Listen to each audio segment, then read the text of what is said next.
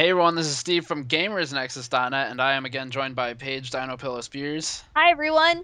And today we're talking about Insurgency as made by New World Interactive. Insurgency is the follow-up to the source mod released on Steam a couple years ago, Insurgency Modern Infantry Combat. And to give a very quick synopsis of the first Insurgency, it was a highly realistic, slow slugfest, one shot, one kill type of gameplay. It's an FPS, and it was one of the first mods officially released on Steam for download, so it got pretty popular. Insurgency 2, they want to make it more accessible. It's a little bit less realistic, so it's got a lower barrier to entry, and that all goes to the feel of the game, as the team put a heavy emphasis on making sure the game actually plays fluidly but doesn't restrict players. One of the cool things about this is that there's a very limited HUD that carries over from the first INS to this one. So you're mostly just looking at pretty much the map and your gun. There's not a whole lot else going on. It's really hard to tell when you get kills. There's no kill feed. You've got like a little bit of information about your gun, but other than that, it's just you're in the game and you're playing it. Very slow pace. The maps are fairly large, really intricate, so you'll end up, meandering through a map for quite a bit of time before you get to an objective. And then from there, it's about finding if anybody is there, where they're at, and then going through short periods of probably like frantic combat. And then after that, it's back to meandering, or if you're dead, you're waiting for the next spawn wave to go out. So it really just depends on kind of how it goes for you, which is why the teamwork's so important, because the spawn points are far away from the objective. So once you get there, you really don't want to die first. You want to get something done. So that kind of goes back into their whole, everything's very team-based. And objective-based. And when you do get into combat scenarios, it's still a couple shots to kill. It's not quite as ridiculous as Insurgency 1, but if you round a corner and you shoot a guy in the thigh, he's probably dead. More than likely. Some guns are a little bit more powerful than other guns, but at the same time, I think most of them are semi-automatic. You've got a few that are one-shot burst guns, but the ones that you can just spray, chances are you'll unload the whole thing into a dude. Because you won't even think about the fact that he's gonna die after the first two, but you're used to having to unload most of a clip into a person in order to kill them. Yeah, and actually on the HUD, you were talking about the HUD being kind of minimalistic. It doesn't even tell you how many bullets are left in your chamber. It tells you magazines. Yeah. So that is sort of cool. I don't know if to be honest, I'm not 100% sure if the reloading is actually magazine based or round based, but it does definitely only display magazines, which is kind of interesting from a realism standpoint. Have you ever run out of ammo? I don't think I've ever been alive long enough to run out of ammo. Okay. I have didn't run know out if of it was ammo, possible. but after doing some brief testing, I shot one bullet and reloaded and shot one bullet, and the magazine count wasn't going down. So I think there's some kind of rounds-based thing underneath. And speaking of weapons, everything is done through a point system. So first of all, you have different roles for the players. When you spawn into the server, you select a role, and that's things like basically the archetypes are a saboteur like a bomber, or a support with an LMG, or recon and snipers and stuff like that. And then once you select one of those, you have your points for the actual gun loadout. Okay, so basically points, they call them supply. You get 10 to put towards your kit. You can have a primary weapon, a secondary weapon, an explosive, armor, and a vest. Now, you don't have to have all of those things. Everything costs a certain amount of points. Gun attachments also cost a certain amount of points, and some things are free. So it really just depends on how you want to build your kit. One important thing to note is that generally you want to carry an explosive.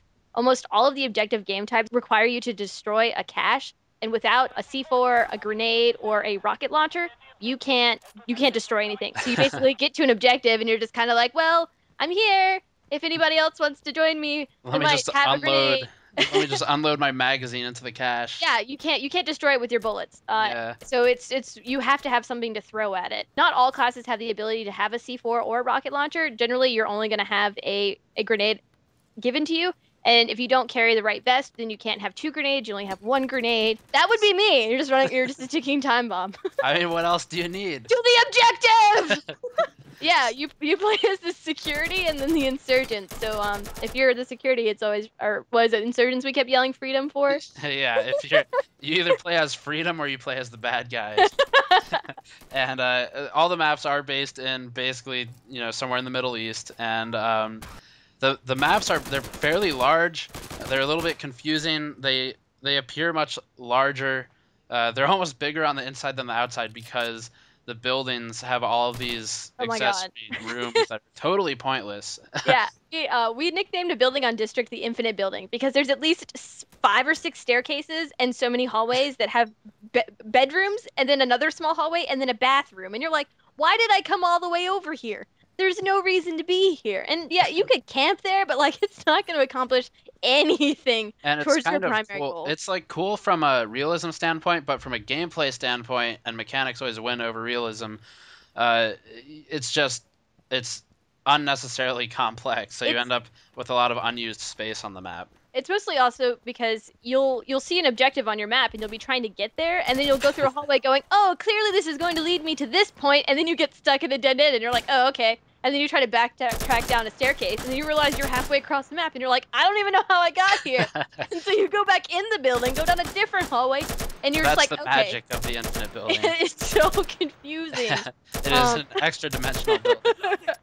Game modes, we had some issues with some of the maps should not exist in some of the game modes because they just don't play well with each other. But I think, Paige, is it all maps are available on all game modes? Did we decide that? Yeah, the only difference is that I think in co-op mode there's one map you can't play on, but pretty much all the multiplayer game modes, they're all same map, same game types.